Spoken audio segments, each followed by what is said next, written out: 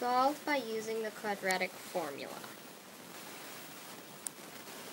Our equation is 3x squared minus 2x equals 4.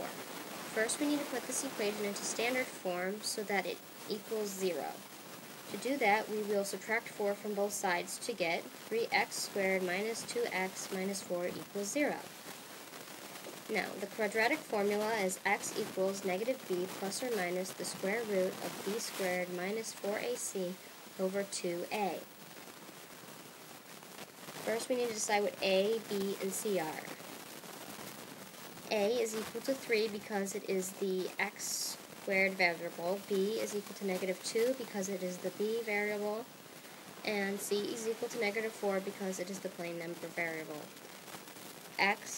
Now we just plug those in to get x equals negative 2 plus or minus the square root of negative 2 squared minus 4 times 3 times negative 4 over 2 times 3. We now simplify that to get 2 plus or minus the square root of 4 plus 48 over 2 times 3.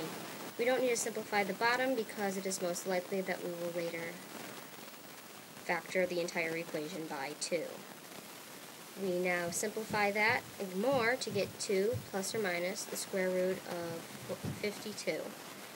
We can simplify the square root of 52 by creating 4 and 13 square roots and multiply that to get x equals 2 plus or minus 2 over times the square root of 13 over 2 times 3, which can be then factored by 2 to get x equals 2 times 1 plus or minus the square root of 13 over 2 times 3. We cross out the 2's, and then we get x equals 1 plus or minus the square root of 13 over 3, or x equals 1 plus the square root of 13 over 3, and x equals 1 minus the square root of 13 over 3, which can also be written like this in interval notation.